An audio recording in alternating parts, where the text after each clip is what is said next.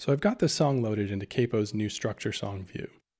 And this song has a mixed time signature. What I'm going to do is I'm going to press play over here.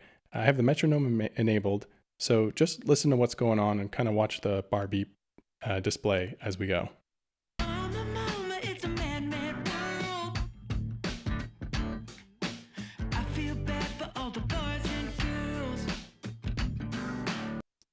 So you'll notice that bar 10 should have started 1 beat sooner because bar 9 only has 3 beats. So to fix this, I'm going to use Capo's new record bars feature. So I'm going to tap on the bar just before, and I'm going to hit this button over here. And now you see this new screen come up where in this area, you'll tap at the start of every bar, and here's where you kind of control the recording. Just underneath, you'll see this setting that says 4 beats per bar. And what this is going to do is divide every bar that you tap into 4 beats, which is the right setting for this song because most of the bars are 4 beats per bar. So what I'm going to do is hit start.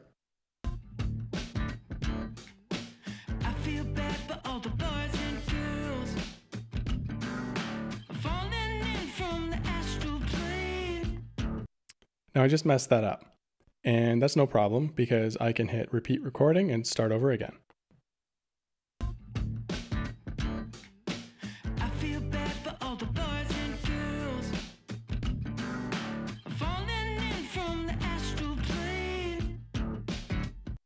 Now I'm just going to stop it here. You don't have to do the whole song at once. You can work piece by piece, especially if you're just working on a section of a song to learn.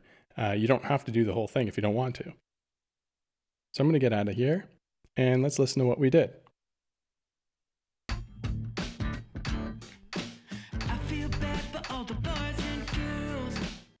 Well, now you can hear that bar 9 has 1 too many beats in it. So there's 2 ways we can fix this. We can either tap over here or long press and hit edit beat count. I'm going to change this to a 3, hit done, and let's listen to that again.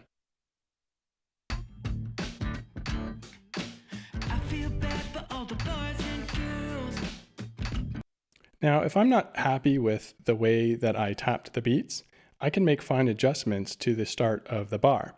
And I'm going to use this button over here, and I'm going to use Capo's scrubbing to help me hear where the beginning beat is of that bar.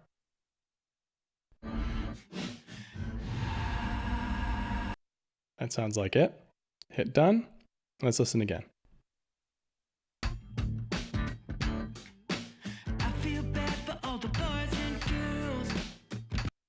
Sounds pretty good.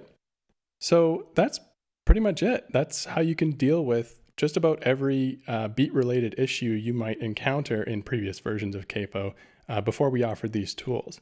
So now you can work with songs that have mixed time signatures, songs that have a different time signature from what was detected, or songs that you might want to interpret differently from what Capo might have detected.